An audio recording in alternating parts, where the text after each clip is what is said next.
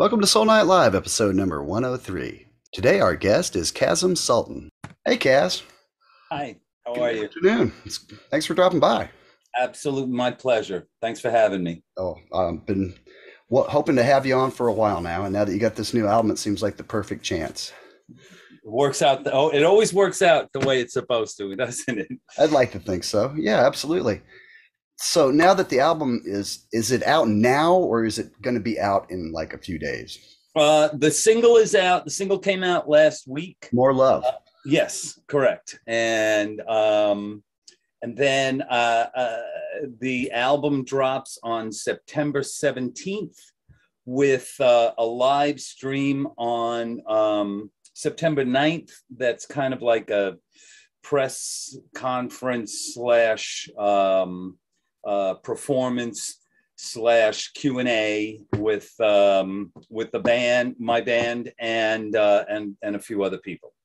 Awesome. Okay. And where's the best place to get this record? Best place would be Amazon or iTunes. And if you're looking for a bundle, which is like a T-shirt, the tote bag, and all that neat stuff, you can go to Deco Entertainment.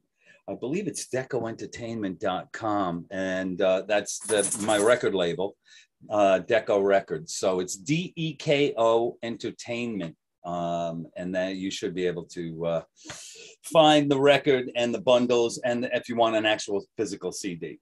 Okay, that sounds great. Well, folks, make a note of that and pick up a copy. Pick up a few copies. Get the That would be bundle too. wonderful. Yeah, definitely. That'd be great. So it's Chasm 2021. Yes. Now, is this any way connected to your first solo album, which was also self-titled? Well, the first album was self-titled. It was Kasim. It didn't have a year attached to it. This one, because it's, I played around with a couple of different ideas for titles of the record, and there's always some caveat involved in that of trying to come up with a good story as to why I called it any particular name. And I just thought that just for brevity purposes and just to keep it really as simple as possible, that I would just call it the year that it was being released, 2021. Sure. Okay. And it makes a little bit more sense because it's my most recent work. It's what I'm doing right now. It's what I'm most proud of, and this is where we are in the world. Right. So was this something that happened once COVID started? You thought, well, I've got this time on my hands, I might as well do a record, or was it already kind of in the oven cooking?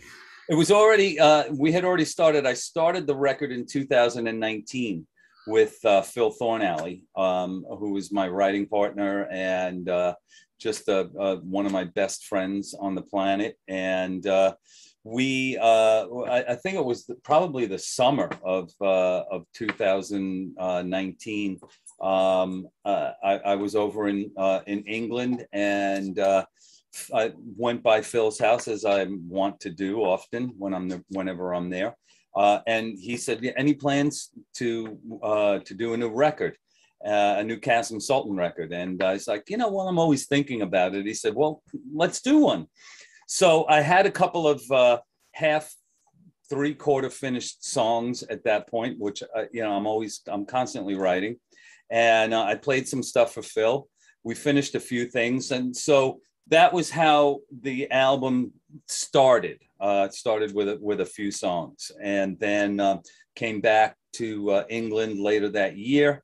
And at the beginning of 2020, just before the pandemic hit, I was in London again, and then it was just one of those things where more often than not these days, it was like file transfers, and me completing one thing and Phil sending it back to me, and back and forth and back and forth. I was going to ask about that. Kind of what was the creative process like? Would you write most of these on guitar and then kind of send it to him and see what he does with it, or how? Most of the I go through phases of guitar writing for 6 months or a year.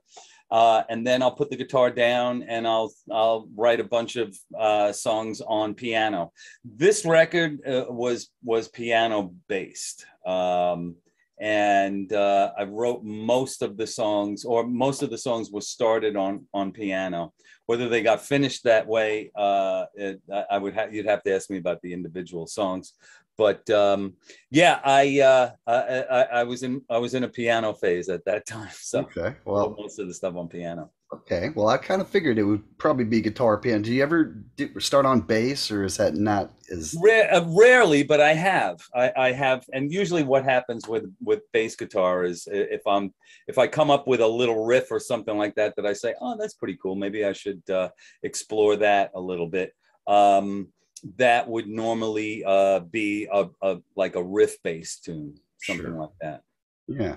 Now, as a as a team, how would you say you collaborate on these? Like, do you kind of like do you get the go you do the initial idea and then send it to him to have him kind of mold into something else, or vice versa? Well, most of these songs they started their infancy as Phil and I in the same room, Oh, great. Yeah. working together, and I would come in with an idea, and out of maybe 10 ideas, we'd kind of whittle that down to 2 or 3 that Phil thought were interesting enough to explore maybe finishing. So what we would do normally is we'd start with an idea, and so there are a couple of tracks on this record that Phil started too. But in any case, so I would come in and then I would have a melody, and I would just sing some gibberish over the melody, not necessarily having any kind of lyric idea. And then we would explore that, and 9 times out of 10, if I didn't have a specific idea about what the song was going to be about, Phil would throw out some lyric ideas, and I would throw out some lyric ideas, and then it would just that's what co-writing is all about, Sure. Yeah. So Well, that's how that happened. yeah, it's always nice to have someone to bounce ideas off of. It's It's like, very important, because if I was left to my own devices, I would still be working on the record. exactly. I think we all fall prey to that. Yeah. It's like you start second guessing yourself, and then Yeah, well, I don't know who said it, and I said it on my last record too, but it's so true. It's like, for an artist, or at least for me, you never really finish a record. You abandon it, this is true. you know, Very because at a true. certain point you have to say, okay, that's it, I'm done. But there's always that, let me just try to fix this here, or change this here, or make this a little better, or bring this out a little bit more. So You kind of abandon it, feeling like you could have done more. When you right, listen back to a record like that a year later, do you still go, "Oh, I wish I would have done this," or does of those things course, just kind yeah. of fade away? No, I mean, it depends on how busy I am. If I'm not busy, then I will be. I might get stuck in that thing. You know what? I should go remix that song, and I should put this extra part in that I always thought it needed. But if I'm busy doing other stuff, then I don't. That's not it's not a concern. How often do you find yourself listening to your old records? And that Not includes very this, often. not, I don't think many people do, Not often honestly. at all. The only time that I go back and do a deep dive into my old material is if I'm ready to start working on a live show, and I'm trying to find tunes that I want the band to play. So then I will go back to my earlier solo work, and listen to stuff, and think, well, I haven't done that song yet, or I haven't done that song in a while. Might be cool to bring that one out. I have to relearn it. So Right. listening to old material becomes an important part of putting a show together for live performances. Sure. How much of it, like for instance, I'm sure you have songs that you played a lot 20 years ago or more and then didn't for a couple decades. Mhm. How much of that is still in there when you go back to learn those songs, and how quickly does it come back to you? Um, yeah, that's a good question. I tend not to retain stuff that long. I rather move on. If I have played the song recently or played it consistently over the course of say, 10, 15 years, then it's not a problem. I know it. I'm familiar with it. But if it's a song that I've not played in 10 or 15 years or haven't done extensively in previous tours, then it's like, then I can't for the life of me figure out how I did it, you know. So you're almost kind of learning it from scratch all those Correct. years later. Yeah, Okay. absolutely. Would Yeah. that include some of the Utopia stuff that you and Todd did on the last tour? You know, like Communion of the Sun and some of those that you guys hadn't touched in Yeah. Well, years? the good thing about that stuff is that for the most part, there weren't a whole lot of overdubs on those records. There weren't a whole lot of extra stuff, little bits here and there, you know. But a lot of it was a four piece band. We certainly, you know, stacked background vocals and stuff like that, and made sure that that the that the that element of a record was filled out. But the Utopia stuff. I mean, just recently, I did a Kasim Sultan's Utopia tour. I saw that. Well, I didn't You see. did. I don't think you've made it to Atlanta yet, but I hope you do eventually No, because no, I'd love to and see it. we're planning on it. Oh, excellent, So excellent. so one of the songs that I did in that show was a song called I think it was from Deface the Music, which was like the third or fourth album that I did with the band. It's a song called Hoi Polloi, and it's got a ton of overdubs on it, and that was an interesting one to have to learn because we never played it live. But most of the stuff that I did in that Utopia show, we had at one time or another played live, like Fix Your Gaze, Monument, If I Just Want to Touch You, Set Me Free. There was a few others that we did pretty much every single tour. So I didn't have to go back and relearn some of that stuff, but there was the odd tune that we had never done before, because part of my whole thing with the Kasim Sultan's Utopia was I really wanted to tip my hat and treat the fans to songs that weren't necessarily played on every single tour that we did, and sometimes never performed live, like Hoi Yeah, Polloi, you know, that was yeah, never I performed live. thought so. Well, I just thought that was such a great idea when you did it because you know you have sung and written so many great Utopia songs, and it's just cool to see a show that's heavily weighted in that. Mhm. And Yeah, I wanted to do like, you know, I really wanted to do a deep tracks tour for, because I think, you know, as much as people like hearing One World and Set Me Free and Libertine, or, you know, any Back on the Street or something like that, I think I just think you know, it's respectful to do stuff that they wouldn't normally have heard. was Eternal Love in there?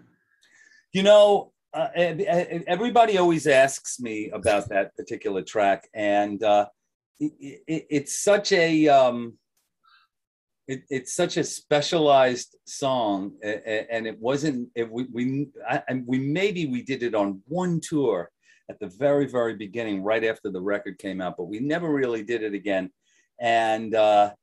It's just not that song does not lend itself to a live setting. Okay. That's really a real record song. Yeah, very much a studio Yeah, created. yeah, it's got that whole big middle section that's, you know, that's kind of dreamy, and you know, it doesn't lend itself to a live show. Sure, that's understandable. And some songs are just like that, you know. I Yeah, mean, just look at half of the Beatles catalog, you know, especially the later half, you know. It's like yeah, even if they'd done them live, they probably would have had a lot of trouble trying to, and many of yeah. them they would Well, have been like, everybody does those songs live now. yeah, I know. It's like it could totally be done Yeah. nowadays, but in, you know, the late 60s, no, Hmm. not really.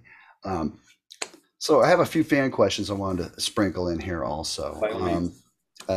Question, I have a reader that was curious your favorite Utopia albums. Well, that's a good thing you said albums.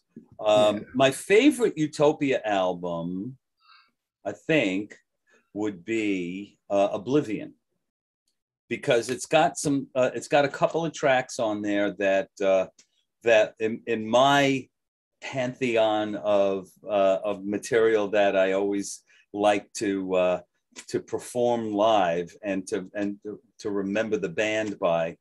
There are two songs that are probably my all-time favorite Utopia songs, and that is "I Will Wait" and "Maybe I Could Change." Oh, And yeah. there's a bunch of other really, really good songs on that record. But those two songs are probably my favorite Utopia songs. I do "Maybe I Could Change." I do it all the time in my solo shows. And when we did when we revisited Utopia a couple of years ago with myself, Todd, Willie, and Gil Assayas on keyboards, I asked I said, could we please do "I Will Wait," because that was probably my favorite all-time Utopia song. Well, that was an awesome tour, and Gil was quite a find, I gotta say. You know, Yeah, I mean that was a last minute thing. You know, we scrambled at the ninth hour. Ralph, God bless him. You know, yeah, rest in peace, Ralph. We may he love you. rest in peace. Yeah, he was just such a wonderful, wonderful guy, brilliant musician, Absolutely. and just a sweetheart. And about 2 weeks before we were ready to start the tour, Ralph unfortunately said, you know, I don't think it's a really good idea if I do this. I think that I think I need to beg off, and you need to find somebody else, because I don't want to go through halfway through the tour and then be so, you know, so ill that I can't finish. So, you know, I'm really sorry, but you should find someone else. Todd, to his credit, you know, he didn't want to bring in somebody before, because we knew Ralph wasn't 100%, but we thought that he'd be able to do the tour. So we were like, we didn't know what to do. It was like it was scary. I'm sure. Um, and we were soliciting demo tapes from not only fans but from, you know, I mean, I opened my phone and I tried to, you know, it's like I'm calling everyone that I know. We need a keyboard player. This is the criteria that we're looking for. He's got to be an amazing piano player, because I mean, really filling Roger's shoes was difficult enough. And so we weren't about to get, Roger really did the work of two people, but we weren't about to get two people. So we looked and we listened and we said, no, that person, maybe that person, maybe that one, maybe this one. Jordan Rudess was discussed for a little while, but he doesn't sing. Jordan doesn't sing, so that was kind of that was a sticking point for us. And then I'll never forget, we were on a bus in the middle of a Todd tour, and Todd's son, what were we on? I don't know if we were on a bus or not. Whatever, doesn't make a difference. But Todd's youngest son, Rebob, emailed Todd and said, you know, there's this guy up here in Portland that I know. He might be someone that you might want to take a look at. I've heard him play before, and he's really good. We heard him play. That was it. Called him up. We said, if you want the gig, it's yours. And he learned 21 Utopia songs in 10 days.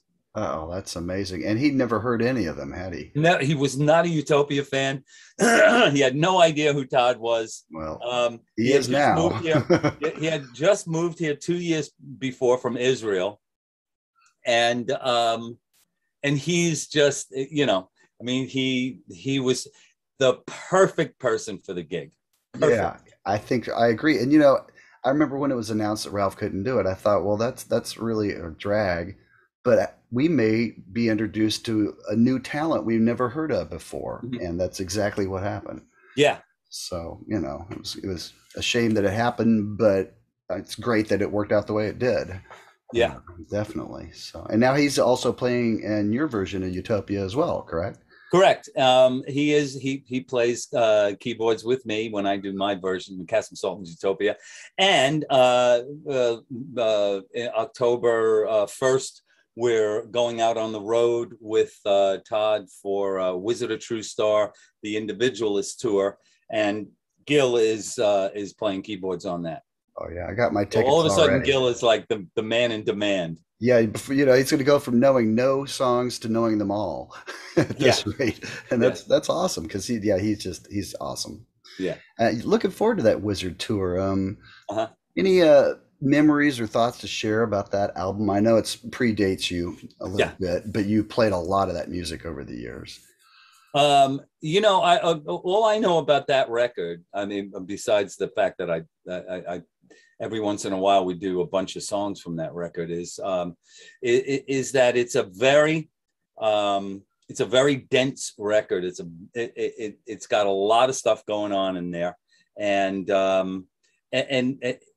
I think, if I'm not mistaken, Todd tried to get as many songs on it as possible. I don't know what the length of that record is. I think it's around 48 Yeah, well, minutes. he was good about squeezing a lot on Yeah, one yeah, side, yeah. you Because know. the grooves are like, super, super thin. Yeah, And it's just got a lot of stream of consciousness, really, really well crafted pop songs, some real spacey stuff, and it was like Spark of Life is kind of kooky. And there's a few other songs on there that are, how about a little fanfare? And yeah, I mean, that album runs the gamut from the medley, I'm so proud, ooh baby baby, to just one victory. oh So yeah, which is like the yeah, definitive Todd anthem in some ways. exactly. Yeah. I mean, we've been doing that song. I've been playing that song for 45 How years. many times do you think you played that song at this point? Well, yeah, I've wondered that myself. And if I had to guess, I would say it's probably somewhere in the 3,000 range, Oh maybe. wow, I thought maybe one, but three, that's wow. Yeah, well, you got to think that, since 1976, the average number of shows was, I mean, it averaged out to 100 shows a year. Sure. So if that's 100 shows a year from 76, it's 45 years. And then we didn't play that song every single tour, but we did it most tours. Sure. So I don't know, maybe between three, I want to say between 3 and 4,000. And am I right? You guys played in the same key it's always been in. Yes, it's in the, well, actually, no, on the record, is it in C? I think it's in C on the record, and we do it in B. In B. Yeah. Yeah. I mean, I think you've been playing it in B almost all along, Since right? I've been in the band, yeah. Yeah, I thought so. Okay. Yeah. Well, yeah, that's such a wonderful tone. And then that whole record, I mean, side one, I likened it to side two of Abbey Road on peyote. That's a good one. It's That's, the way it yeah, flows and just the stream of consciousness kind of yeah, vibe of it all. So yeah, yeah, I'm excited to see that. That last tour you guys did a few years ago was awesome too. You guys really dug deep. It was great to hear stuff like Fair Warning and yeah.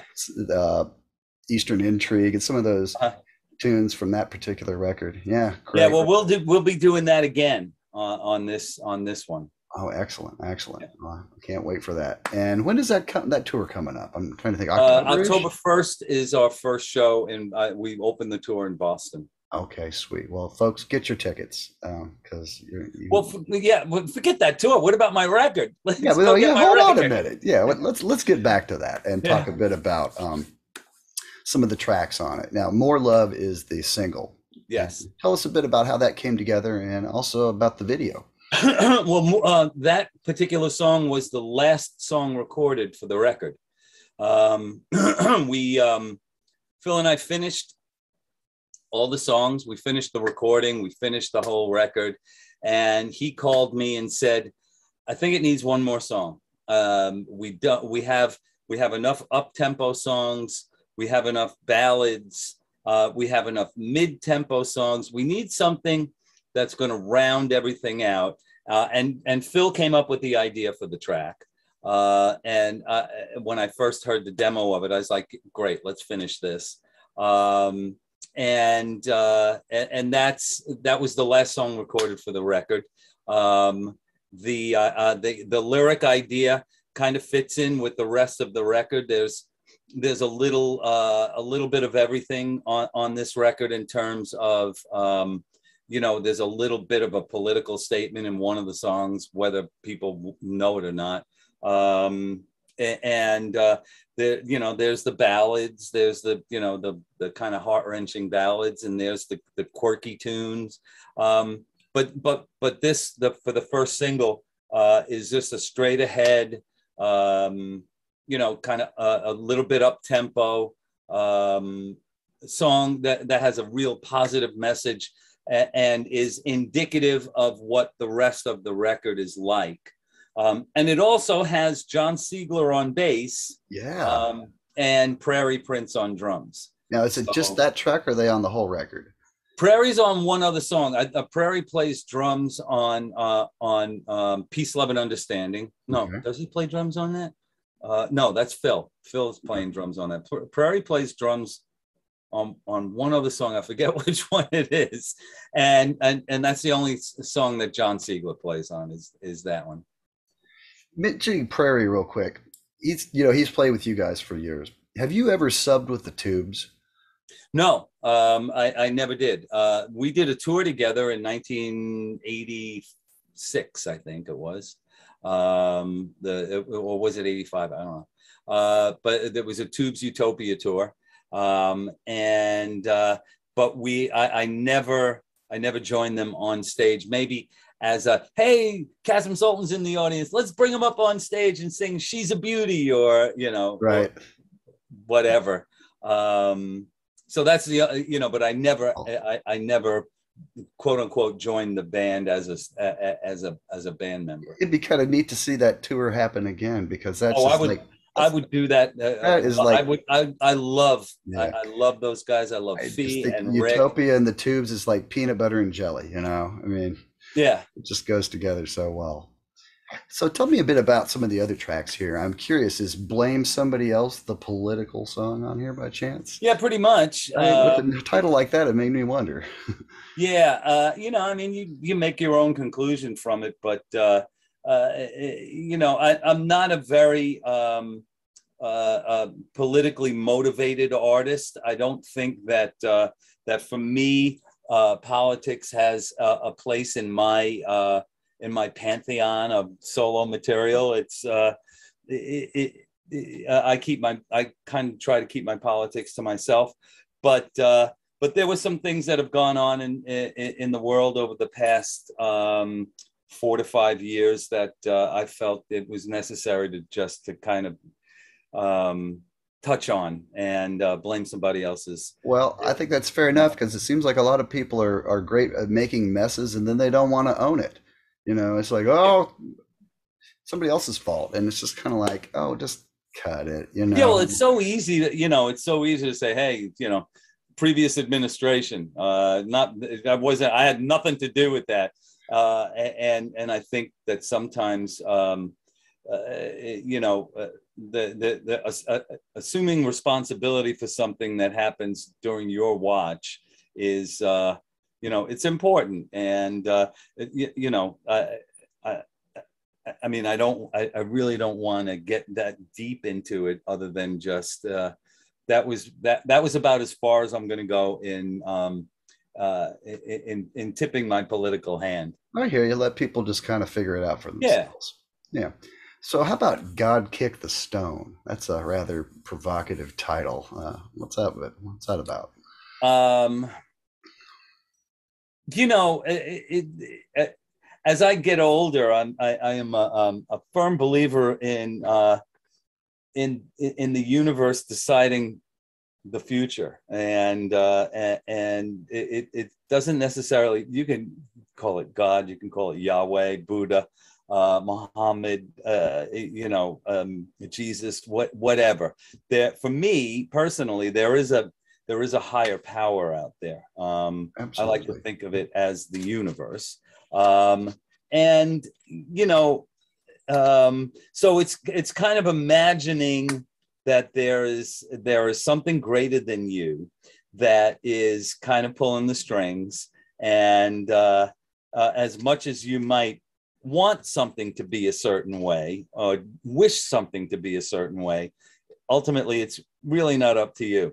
So it's just one more stone is it I think it represents stuff uh, that maybe the stone represents your wishes, and the fact that God kicks it around is just like you can wish whatever you want. It's going to be the way it's going to be, um, whether you like it or not. Well, sometimes I think just putting it out to the universe that you want something Mm-hmm. helps. Sometimes Yeah. it comes to you if you just articulate it, and it might Yeah, I have seem a funny. silly. Yeah, I have a really really funny story of my one of my best friends, or my best friend, recently did a lot of wishing about one particular subject, and his wish came true. And then we were talking about this, and he said, well, my wish did come true, but if it had only had this little attachment to it, then it would have been perfect. And I said to him, you know what the problem is? You weren't detailed enough in your wish. You missed when you asked, you missed that part of it. So you got what you asked for, but you should have asked for a little bit, should have been a little bit more specific in the Yeah, ask. but still better than nothing, right? Absolutely. Definitely. Yeah. Yeah. Um, so tell us about Fast Car. I imagine this isn't a Tracy Chapman cover. It's No, well, it's original. one word. Yeah, I yeah, think Tracy's song is two words. yeah. Um, it's like we need up tempo songs. We wanted something fast, and Phil is he's a rocker at heart, and so am I for that matter. And we just came up with this idea of being stuck. Actually, the song was a co-write with one of Phil's other songwriting partners, Colin Campsey. Really a wonderful, wonderful guy, brilliant guy. And they brought the song to me. I made a few changes in it, and that was. What we try to do on any given record is make up the whole pie. It's like there can't be just crust, and there can't be just filling. It has to have both. It needs to So tick all the boxes. yeah, yeah, yeah, Yeah, yeah, yeah, yeah. So yeah. that was an important track to have on the record. And that kind of probably helps to kind of, even when you're starting, it's like you kind of know the contour of what you want the record to be. And you can almost kind of write some songs to fill different moods, I guess. Is that a Yeah. good way to put it? Yeah, yeah, yeah. I mean, there's on one end of the spectrum, there's Fast Car and Peace, Love, and Understanding, which and Blame Somebody Else, which is reminiscent of like a Weezer tune. And then on the other end of the spectrum, you have To Her, which is just acoustic guitar, a string quartet, and vocals. Oh, no. And so it's like we're just trying to we're trying to make everybody happy, Sure. Well, it really. sounds like you've covered all the bases, and that will make for a really well-rounded listen. Yeah. Yeah, that's great. Now, what was the inspiration for including the cover, the Nick Lowe tune? Well, I always do covers on most of my solo records. Didn't do it on my first one, but from Quid Pro Quo to All Sides to Three, which was my last proper solo record. I do a cover. I do at least one cover song. I think there's two cover songs on Quid Pro Quo. But I always like to, to fill out a record with at least one song that speaks to me on a visceral level. And Peace, Love, and Understanding is pretty current, given the state of things right now in the world. And we certainly could use a little bit more peace, love, and understanding. Exactly. Well, it's kind of like you're kind of ending and starting with love. That's Yeah, the thought on this record. And yeah. It was not planned that way. Just happened to work out like that. That's great bookends. Yeah. Yeah. So I wondered about the gear that you use. Mhm. I imagine you played bass on most of these tracks. Am I right? No, I played bass on maybe half the record. Okay. Yeah. So there are a bunch of bass guitars on the record. There is, I use my, I don't have one out right now, but I use my signature bass. It's called a K bass, Kasim Sulton bass. It's made by Archer Guitars. Yeah, that's the one we've probably seen you use live in the Yeah. past 10 years, 5-string and 4-string versions as well, right? Yeah, mostly a 4-string. Right. So I use that one. I use an Ibanez 5-string that I've been playing a lot, which is a really nice. It's just a really nice. It's just off the shelf. I was in Florida with Todd, and I don't know why.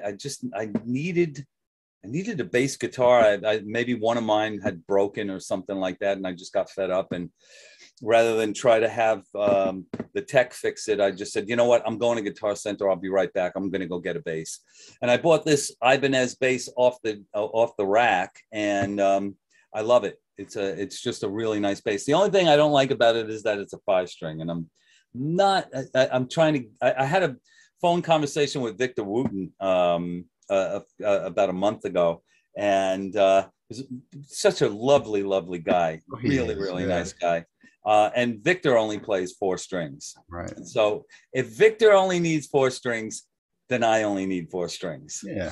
So the 5-string is kind of a necessity occasionally when there's certain songs Sometimes maybe like in D or C or something, and you want to get those low notes. Yeah, I mean, for the longest time, if someone in the beginning of my career, if someone had said, "Why don't you play a 5-string bass?" I was like, "What are you talking about? 5-string? There's 5-string basses." Right. So it wasn't until the late '80s that 5-string basses became kind of popular.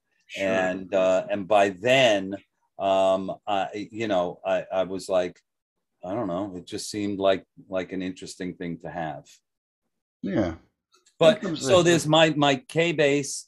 There's at least one song with the Ibanez on it. When I was over recording with Phil, Phil has a precision that I use. It's probably somewhere in the late '60s, early '70s precision. And I'm trying to think if I used any other bass on this. I might have used a Rickenbacker on 1 or 2 songs. Oh, that's it. I don't think I've ever seen you play one of those. Yeah, I got one not too long ago, and I've always wanted one. And I had one. I used one on Bat Out of Hell Okay.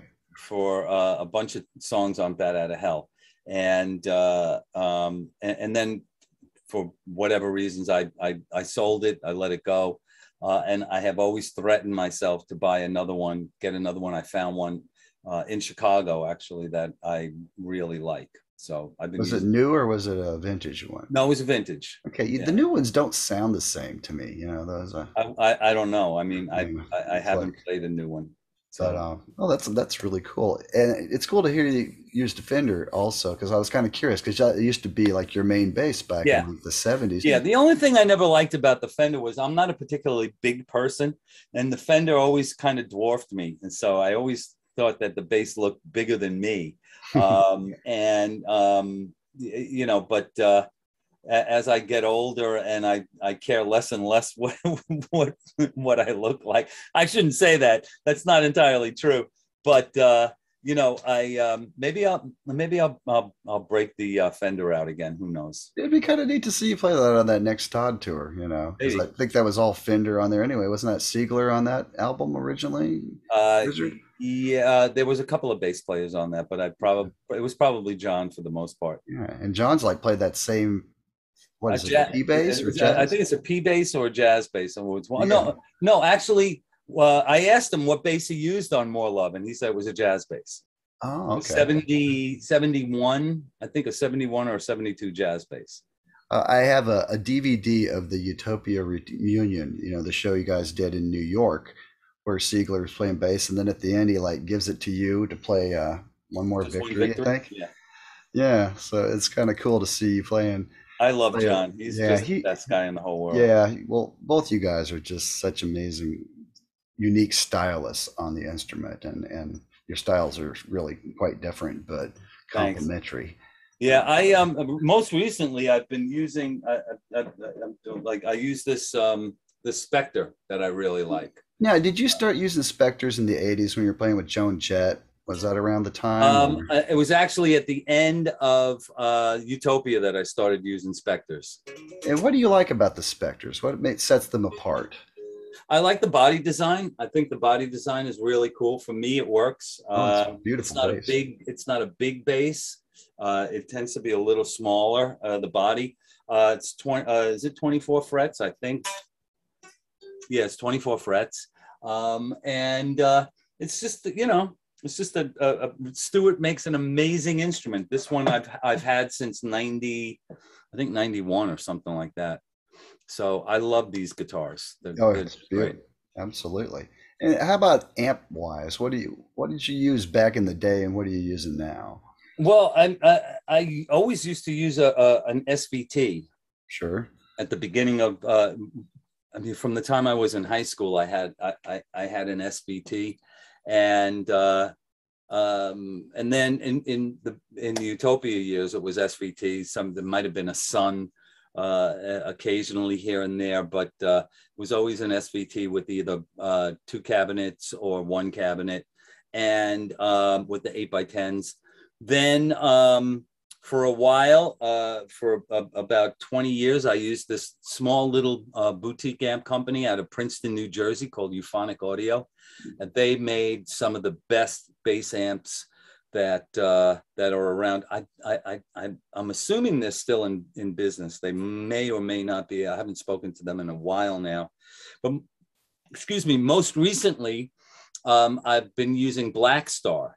And Black Star makes a little combo amp with with an extension cabinet. I had the opportunity to play it on a cruise ship. We did one of those Rock Legends cruises, and I get to the gig, and they have this SVT with an 8x10, and we're doing an acoustic show, and I'm like, that ain't gonna work. Sure. That's just overkill. So I said, what else do you have?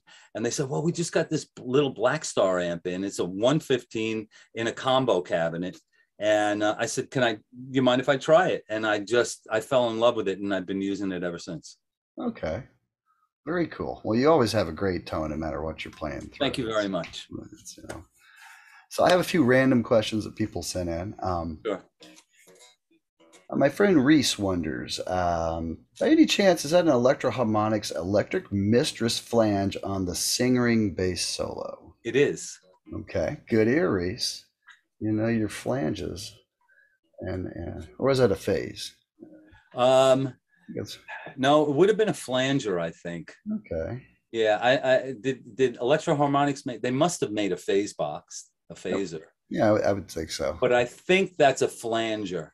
Yeah, I think it's a flanger. Do you use effects very often, or you just No. basically go straight in usually? My attitude is, between the guitar players with a pedal board and a synthesizer with, all kinds of swirling stuff going on. It's best if the bass guitar doesn't have any effects on it, because it just, to me personally, it makes, it muddies the sound up. Now, having said that, a good buddy of mine, Doug Wimbish, has a pedal board that's 4 feet long, and every kind of effect that you can imagine on it, he makes it work. But for me, I'm just like, if I use anything, it's a little chorus pedal, just a Sure. little bit of a chorus. Just a dash of chorus. Yeah. Yeah. Okay. How do you feel about P bass versus jazz? I imagine you played them both over the years. Yeah, and I have both, but you know, the only thing that I don't like about the jazz bass is the top of the neck. It's just a little bit too. It's too thin for my hand. Hmm.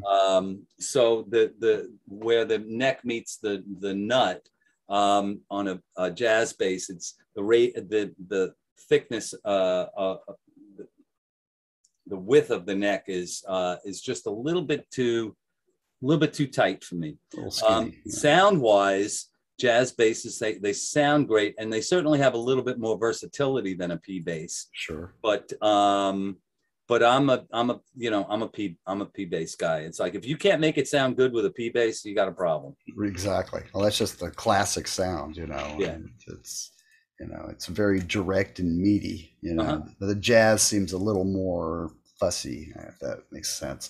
Yeah. You Yeah. know? Um, if you get a chance, please ask him about being in Blue Oyster Cult. Saw Yeah. him at the Ohio State Fair in 1942. No, 2014. 2014. Yeah. That was right after I started working with those guys.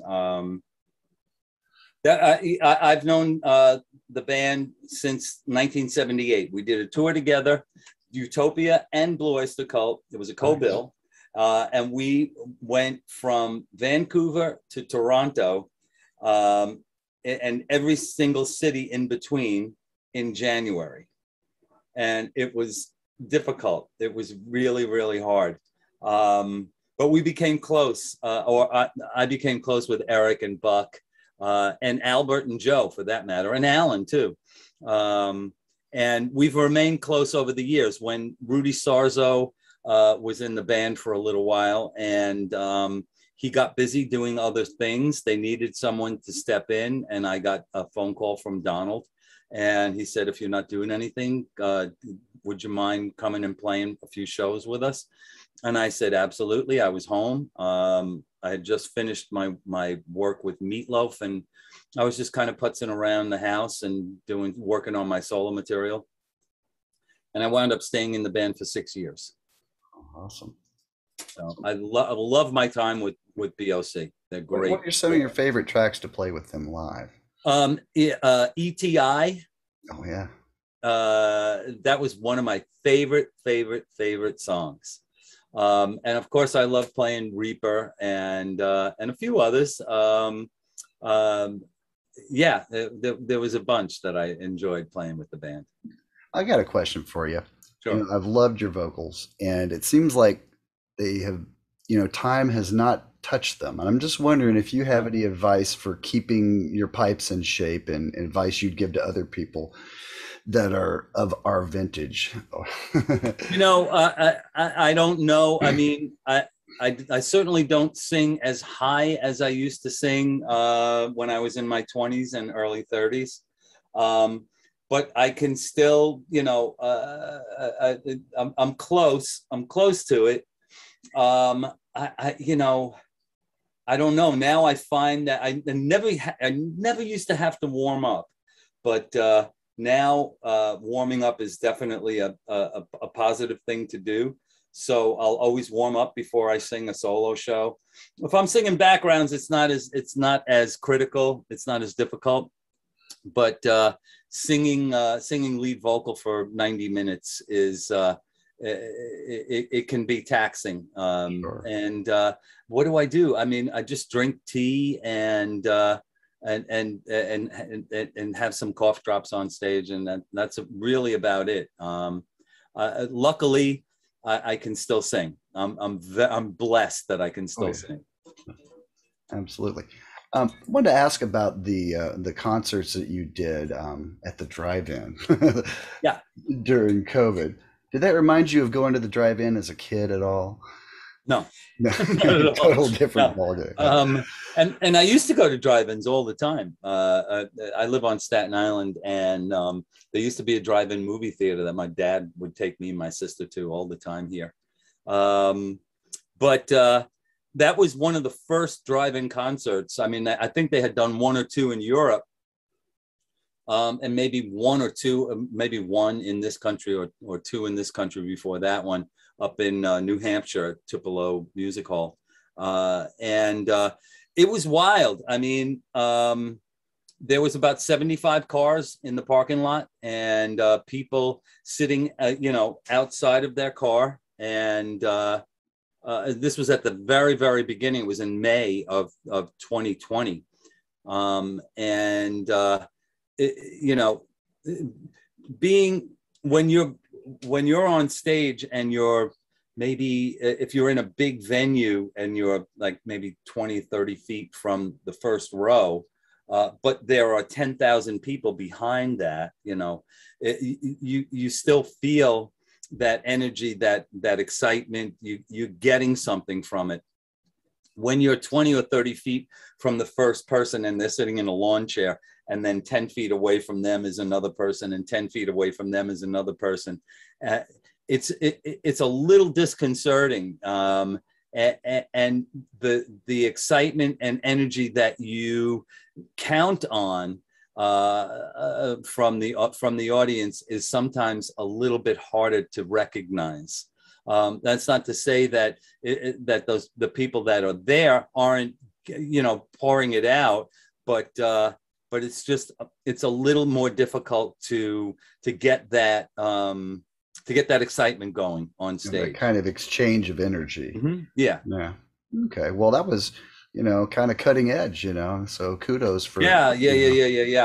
I'm so happy that I did that. That was a lot of fun to do. Yeah. Yeah. That's. Well, hopefully you won't have to resort to that again, though. I hope not. I really do. Yeah. So, just a couple more questions here, and then we'll wrap it up. What's your favorite Todd album, or a couple of them? Uh, my favorite Todd record. I've never listened to Todd as like, I'm gonna put Something Anything on, or I'm gonna put Second Wind on, or I'm gonna put State on, or Global, or White Knight, or anything like that.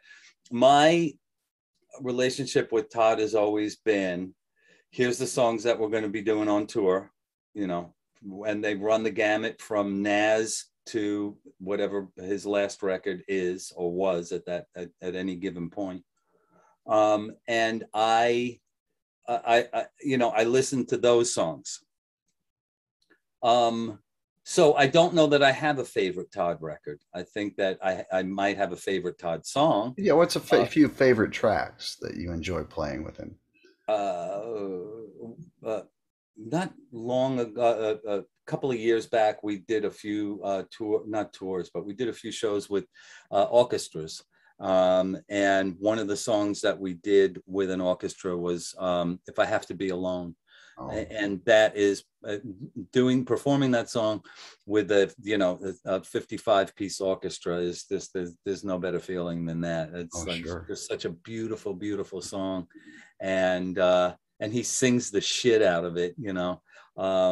He's an amazing singer, and I always enjoy playing that particular song. Some of the other songs that I really like playing are, I love Death of Rock and Roll, which is the other end of the spectrum from that. Or Hamburger Hell. I used to love playing Hamburger Hell when we were when we used to do that stuff from early on in Utopia when I first joined the band. So there's a bunch of really, really good stuff out there, that I enjoy playing with Todd. Yeah, I call those Todd's bratty rocker tunes. Yeah, there you go. He's got quite a few of them. Black and White's another one, I think. Yeah. Kind of in that riffy ballpark, I guess. Who were your big inspirations on bass early on? Early on, I'd have to say, because even though I'm a huge McCartney fan, it wasn't until the late 60s that I really enjoyed how Paul approached after with Sergeant Pepper and everything after that. Um, but I never really took note of McCartney's playing probably prior to Sergeant Pepper, even though Revolver and Rubber Soul have some amazing bass parts on Sure. it. Um, John Paul Jones Oh, was yeah. one of my biggest and one of my bigger influences. I think that that my biggest influence on bass guitar was Ron Wood. Oh, that's awesome. With the faces, yeah. Before we Not with the pick, no, I'm Faces. sorry. Well, I mean, Ronnie Wood, he certainly played with the Faces, Yeah. but it was the record that he did with Jeff Beck Oh, okay. when he was Yeah. in the Jeff Beck band with Rod Stewart, Right. One and of the they did, first records with Jeff Beck, right? The yeah, Truth, or Beckola, Beck. Oh, the second one. Okay. Yeah. yeah, One with the yeah, big and apple on it, the yes, Magritte yeah, kind of yeah, wannabe that was a thing. Magritte cover, right? Yeah. And which I think Paul McCartney has the original. Huh. Must be Yeah, nice. in his house in London. But in any case, that was that the stuff that Ronnie Wood did on that record, and his sound was just was like really distorted, and he's bending notes, and he's just playing whatever the hell he wants to play. But it was like it was so perfect. It worked so perfectly, and I just really I gravitated towards that. Big Chris Squire fan. Love Chris Squire. Yeah. Chris Squire early, yes. That was an influence on me. James Jameson, Sure. Ron Carter, Chuck Rainey. Do you like Jack Bruce much? You know, did I like? I liked Cream. I never really. I never really thought that Jack Bruce's bass playing was something that I wanted to copy. But those other people that I mentioned, I wanted to copy them. I wanted to copy John Paul Jones and Led Zeppelin 2, and 3. Yeah, I love Jack Bruce. I thought he was great, but his playing didn't speak to me as much as those other people did. I got a silly question. Entwistle or Stanley Clark? Entwistle. That would be my guess too, or my choice. I mean, I Yeah. love Stanley, but that's a different ball game. That completely does. It's like, yeah, it's apples and Like oranges. rock versus fusion. Yeah. Did you see Zepp live back in the day? Yes, I did. I saw them at Madison Square Garden at when they did Led Zeppelin 3. Oh, awesome. I was 14. That must have been mind blowing. Was that one of your first concerts? No, actually, one of my first concerts was here on Staten Island. There used to be a theater on the North Shore of Staten Island called the Ritz, and prior to New York City becoming the concert mecca, which I mean I guess it still was back in the '60s, everybody would come to Staten Island and play the Ritz Theater before they went to New York. There was no 90-mile radius clause in contracts. So I would see Yes on Staten Island. I'd see Cactus, Vanilla Fudge, the James Gang.